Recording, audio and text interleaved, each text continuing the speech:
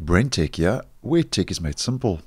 So if you have been experiencing any taskbar issues in Windows 10, like your taskbar disappearing from time to time, or your device becoming unresponsive, then Microsoft has actually confirmed this as a known issue over on Microsoft Docs on their Known Issues website on the 16th of November this year, where they say that you might experience an error in which the desktop or taskbar in Windows 10 might momentarily disappear, or your device might become unresponsive. Now, there is a workaround and also a resolution.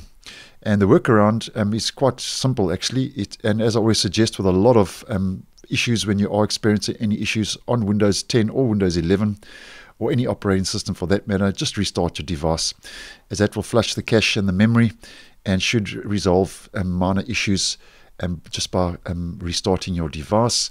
And then the resolution is they've once again used a known issue rollback. Now, a known issue rollback, just to do a quick recap, is nothing you have to do from your side to fix the problem. It's not a patch or an update you have to download and install.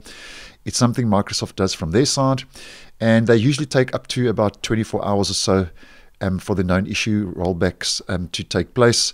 And once again, as I always suggest, just restart your device, and that will speed up the process, if not actually solve the issue.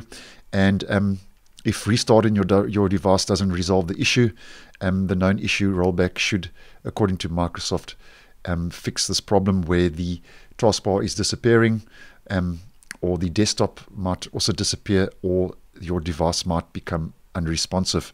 Now, the affected platforms are Windows 10 versions 22H2, 21H2, 21H1, and Windows 10 version 20H2. So basically, more or less all the supported versions of Windows 10, and there are no server editions of Windows 10 that are affected. So your desktop or taskbar might disappear or become unresponsive. If that is happening to you and you have experienced those issues, Microsoft has fixed that now with a known issue rollback. So thanks for watching, and I will see you in the next one.